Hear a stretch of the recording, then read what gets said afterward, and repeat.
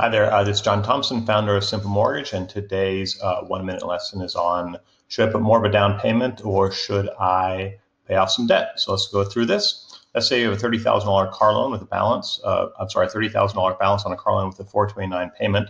You have a choice. Do I add the $30,000 to my house down payment, which saves me $126 a month in payments, or should I pay off the car? Right, so let's focus in on the results over here. So paying off the car really is a net gain of $303 a month, the difference between those two payments. But the argument would be, well, if I pay off the car over 30 years instead of the next 4 years that I kind of have the payment on. True. So really the best plan is to really put less money down, pay off the car, then take that cash flow savings, the $303 cash flow savings, and add it to the mortgage or save them and invest the money in a mortgage payoff account. Ultimately, this saves over $12,000 in interest over the $30,000.